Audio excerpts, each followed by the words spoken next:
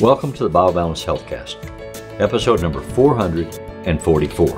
Testosterone blood levels don't always indicate your need for testosterone. BioBalance Health features conversations about anti-aging medicine. Your hosts are Dr. Kathy Maupin, Medical Director of BioBalance Health, and a leading expert in treating symptoms of aging, and Brett Newcomb, a licensed professional counselor. Dr. Maupin and Brett are the authors of The Secret Female Hormone, the seminal work about testosterone replacement therapy for women, and Got Testosterone, the newly released book for men that helps men choose the most effective and safe form of T replacement. These books are available on Amazon or from Dr. Maupin's office at BioBalance Health in St. Louis and in Kansas City. Dr. Maupin's office is currently accepting new patients.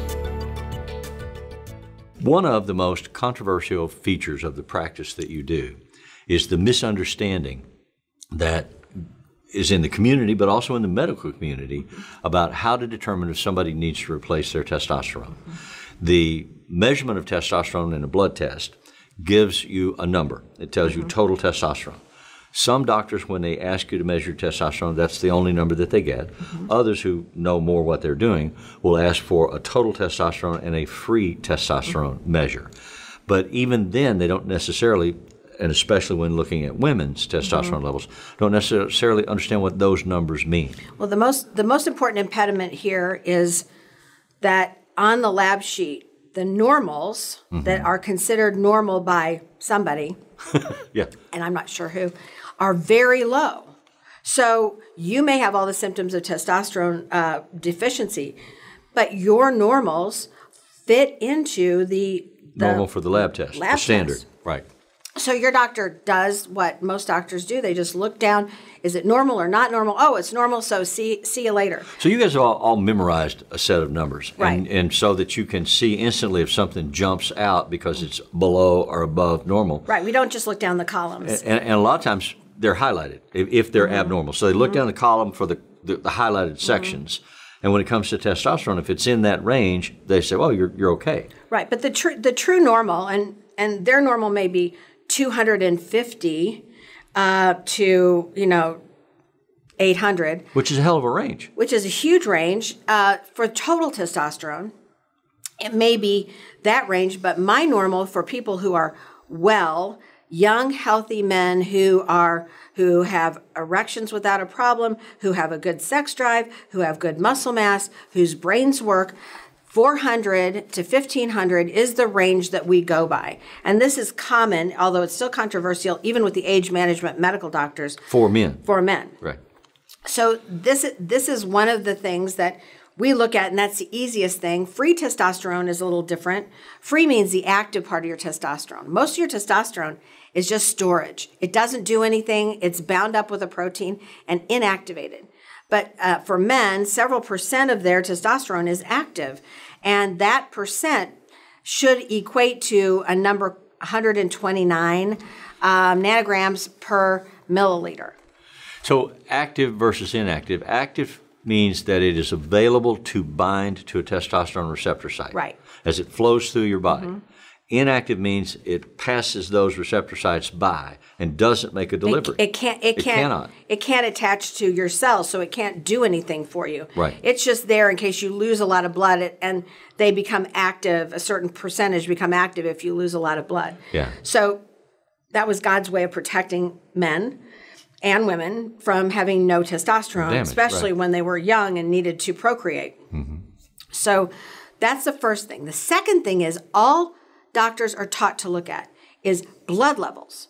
Blood levels. They are not taught to look at receptor sites. Part of that has to do with we can test blood levels, right. but we can't test your receptor sites. So you don't know how many I have or how well they're working. And I don't know if they're sensitive to testosterone, which means they bind right away and they're very sticky. And testosterone binds and makes everything work. So it's almost like a magnet that just pulls it out of the bloodstream. Right. It does. Yeah. But some people are more resistant. So their receptor sites tend to let free testosterone pass them by sometimes, and you can have a good blood level and not feel it. So this is one of the things that we look at when we're talking to patients, and the only way we can test, in research centers, you can test sensitivity of receptor sites. We can't. There's no method that is available to doctors to test that. But is there sort of an assumptive guideline that you do know about that you can tell, am I more or less likely to have sensitive receptor sites? Right, there is. But, you know, I don't know. So here's the deal. If your genetics, your family came from closer to the equator, you are more sensitive to testosterone. That means you pick up testosterone easily, and that means you may not need as high a blood level to feel good. So your cell magnets are really good. The magnets are really sticky. Strong, yeah. So as you approach the north and south extremes, you know, so Scandinavia, that would Tropic of Cancer, Tropic of Capricorn. Yeah, get outside those ranges. That's right. Yeah. So then, if that's your genetics, that's where your family came from. I know in America everybody's from everywhere, but if you can find your dominant genetics, then that means that you're more resistant to testosterone. It takes more testosterone to actually make your receptors work. So in that case, if you're from Scandinavia and I give you testosterone and I get you to a good level, so I get you to a total of 800 and a free of 150, 200, then you should feel great. But you're insensitive to it. So I have to give you more. Your levels have to be higher for you to feel your testosterone. That's one thing no one looks at. So because I'm born from a colder climate, my receptor sites are a little slower. They don't grab as quickly. They're not as sticky. They're not as sticky. Passes by. They're not as sticky to the testosterone. Okay. It doesn't just attach and make the cell do what it's supposed to do. And you are English, Irish, Scottish, right? Northern European. Right. And I'm a little bit lower in the half of my genetics are Italian and the other half are more north. Yeah. So I don't know if mine are sticky or not. I think they're insensitive because I need more testosterone. So you can tell by the amount you need. Right. By the amount you need to get rid of your symptoms. So that for men, that would be to get rid of your ED, to get rid of your low libido, to get rid of your fatigue, to get rid of to bring your muscles back, to bring your energy back, your stamina, to decrease your depression. All of those things are things we ask patients. That's how we determine if their receptor sites are actually receiving the testosterone. There's a kicker in there, too, that the receptor sites for testosterone that I have, whether I'm born closer to the equator or further away from it, are also receptor sites or will grab estrogen. Right. And as a man, I didn't know that I made estrogen. I thought that was a female hormone. I know, and they thought that testosterone was just a male hormone, but that just made it easy for people to think about, but it's not true. So my testosterone receptor sites, I have a good friend that's on a testosterone patch to replace his testosterone. Right. I was talking to you about his situation, and you said he needs to be warned about the estrogen component. So what is that about? So, well, let me go backwards to not replacing the testosterone yet, but as men get older, their testosterone converts more into estrogens, estrone primarily, which gives them man boobs, and it gives them belly fat. So as men age, we have to counter that because then when they get the estrogen is 3 times as sticky as testosterone in both men and women. So your body's more likely to pick up the estrogen. So women are more pushy. That estrogen just makes it push through and grab those sites. We've already proven that both men and women have estrogen and testosterone, so I'm not going there. You're not going there. But even though you tried. Yeah. But that's blocking their ability to use their testosterone, so they get a double whammy. So when testosterone becomes estrogen, the estrogen goes up, the testosterone goes down, and that's one whammy. The other whammy is the testosterone can't make those receptors work. Right. It can't attach or plug in.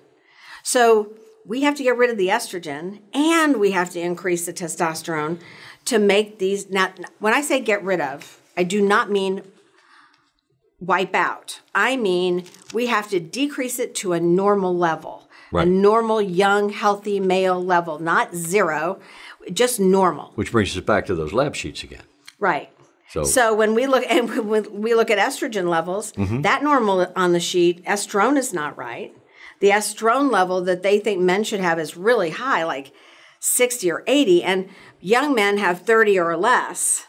So we try to bring you down to young, healthy estrone levels, maybe 5 to 10. So that's very important. And that's not something that we can see as a standard lab sheet with the standard numbers. That's not going to show up. So is that essentially a trial and error thing then? Because you don't have a way to measure the receptor sites. You can it takes guess. a lot of experience. Right. But I could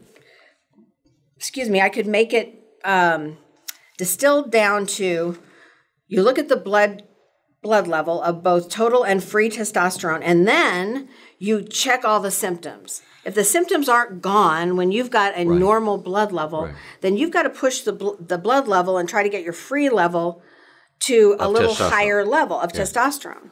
And you've got to get the estrogen down. Right. And in general, when we do that, then people feel it and they sleep better and all their symptoms disappear. So blood test, symptom identification, and general quality of life. You asked me about all of those things. Am I comfortable? Am I happy? Do I feel positive energy? In order to make your determination of whether or how much I might need. Right. So if you don't have any testosterone and your symptoms are terrible, then you need testosterone. Right. But what if you're somebody who has normal, say 500 or 600 total testosterone and say 130 free testosterone, and you still have ED and you still have no libido and you still have depression and you aren't making any muscle and you still got belly fat. And so then I look at your estrogen. Yeah. Is your estrogen high? So then I have to decrease your estrogen. But you also asked me about anxiety and depression and stress. Yes. I mean, yes. You take an hour with your patients or Yes, more if I needed. do. And most doctors, especially doctors, are places that you can go to get your testosterone replaced, don't take that time with you. They have a sort of one-size-fits-all, especially if they're a high-volume clinic. You're not a high volume. You're not churning out thousands of people a week. No. You take this time to find out what each individual, male or female, who comes in, what their symptoms are, what their blood tests are, what their numbers are, what their sense of their quality of life and health is. How they feel, all their medications, all their supplements. Where do you want to be? Where do you want to get to? That all affects it. Yeah. I mean, there are many medications that decrease your feeling your testosterone or actually even connecting to your receptor sites. So we have to look at the medications and change or ask another doctor to change the medications to bring your symptoms down to zero, make you feel great. And then at the end of the day, once you've made that determination and you've put pellets in somebody, you've given them the foundation upon which they can build, which means that as men age and they get weaker and they lose muscle mass and bone strength and all that sort of thing, if they don't have testosterone in a sufficient available number for those receptor sites, they can't build muscles. They can't hold muscles. But if you replace that lost testosterone and they have a sufficient number, then they still have to build the muscles. So they need to do... Testosterone's an anabolic, it shouldn't be a bad word, anabolic hormone. Right. It builds tissue, it builds muscle, it builds skin. So it builds capacity, builds your brain but back. you still have to fill it. Yes. But now for muscle, men will get a little bit of extra muscle even if they don't exercise. But they won't get really good bodies and a really good physique unless they get their testosterone back. Okay. But if you don't care about your muscles, if that's not your interest, you should care about your brain. Your brain needs testosterone to keep growing. Yes, but also balance and bone strength. Yes. I mean, everything that makes us young. I get terrified when I see old people on walkers. I do too. And canes because I fear for my own future that way. Well, and I have a hard time because I want to tell them about what is available to them because I don't think they know. Well, no. Or what is available to somebody that I see who's not having any balance when he walks and he's a little older because the next step's a walker. Maybe we could pull you back from the edge. And we have done that with 85-year-olds, that are in a wheelchair after surgery and can't get better because they don't have any muscle mass. So we've been talking mostly about men because our book, Got Testosterone, which is for and about men, has just been published, just been released this month. But you also do women. Yes, I also take care of women. And one of the bigger challenges that you have in taking care of women is when their normal physician, their regular physician, gets really distraught about the testosterone numbers on the blood test because they don't know what you know. Right. And so then sometimes those doctors write you nasty letters, or their patients, or they your say terrible patients come things in. to my patients. Yeah, and they say, my well, she's patients going are to kill you. feeling You're going to better. have a heart attack. Yeah. And that's not true. Yeah. And the patients feel better, and all their symptoms are gone. So, and their doctor can't give them anything that's going to do that, because what they need is testosterone. The thing with women is that first of all, we have a lot less testosterone than men. We have a much smaller amount, and out of that smaller amount, our percentage of active testosterone's a lot lower. Men can have 2, maybe 3% that's active. Women are going to have 1% or less, and that's out of a smaller amount. So that percentage goes down with age because their estrone, the old lady estrogen, goes up and does the same thing to women as men, fills up their receptor sites. So this HealthCast is a quick run through of these concepts. If you are intrigued by what you are hearing, we would encourage you to read both of our books, The Secret Female Hormone, which gives you all of the information that you need about symptoms and treatments and medicine and the complications and whatever and how to look at your blood levels to that decision. And Got Testosterone. They are available on Amazon, or they can be obtained from Dr. Maupin's office at biobalancehealth.com. So please check it out. Thank you. Email your questions or comments to podcast@biobalancehealth.com. You can find the BioBalance Healthcast on iTunes and on YouTube. For more information about bioidentical hormone pellet therapy and other reverse aging solutions, visit biobalancehealth.com or call 314-993-0963. You can find Dr. Maupin on Twitter at Dr. Kathy Maupin and on Facebook at facebook.com/biobalancehealth. Find Brett Newcomb at brettnewcomb.com.